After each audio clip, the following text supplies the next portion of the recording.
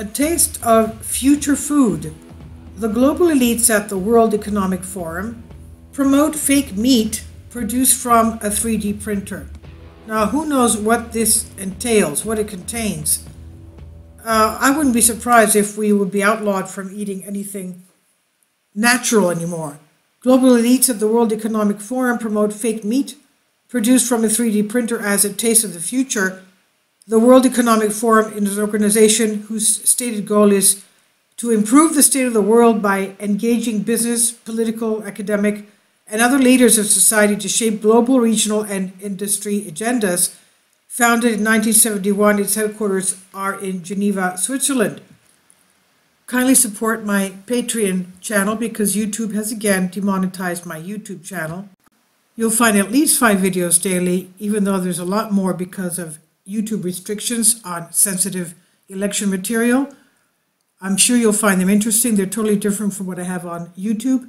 You'll find the link in the description box below each video. Thank you so much for your support. The globalists plan to solve the world's problems by starving us, not producing more. The World Economic Forum gave 3 reasons why peasants should eat lab-grown meat. This is frightening. Every year, billions of animals are raised and slaughtered for food. This usage uses huge amounts of water and energy. Some experts believe alternatives could be better for people and the environment. Now, wait a minute.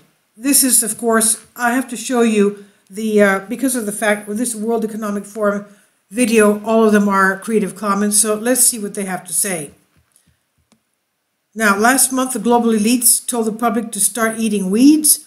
The strange diet plan comes from a recent virtual event hosted by WEF called Bold Actions for Food as a Force for Good. The WEF highlights 5 main reasons that you should start grazing on some weeds.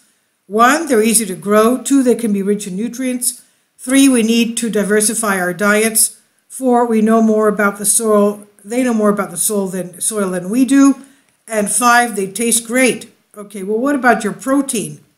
Anyway, globalists at the anti-American World Economic Forum are doing what they do best, the Soviet-style degradation and humiliation of hardworking Americans who are made to feel guilty for enjoying a cheeseburger.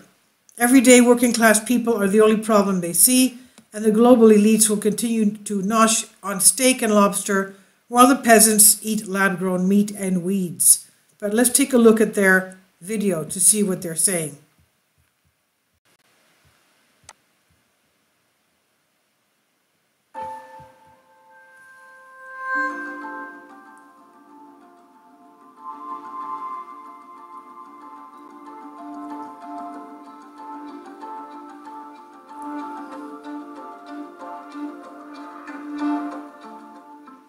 Analyze the different components that make those beautiful cuts and try to figure out which are the key components that we need to mimic in order to achieve those beautiful cuts of meat.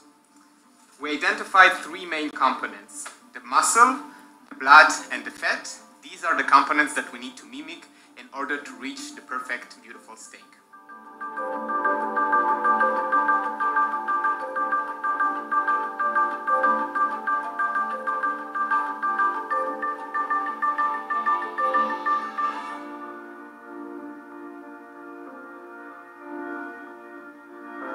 Our technology can create whole muscle cuts, just as a cow can produce that, in a much more efficient way, with a lower cost, and of course, it's much better for the environment.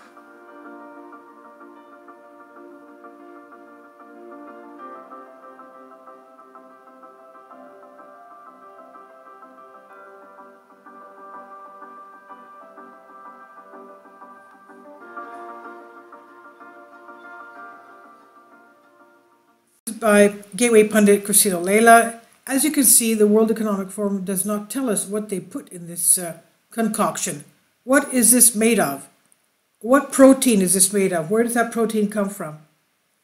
This is just terrible. I mean, you're supposed to be going to be forced to eat this at some point in the future, and you don't even know what you're eating. Please leave your comments, and thank you for your support.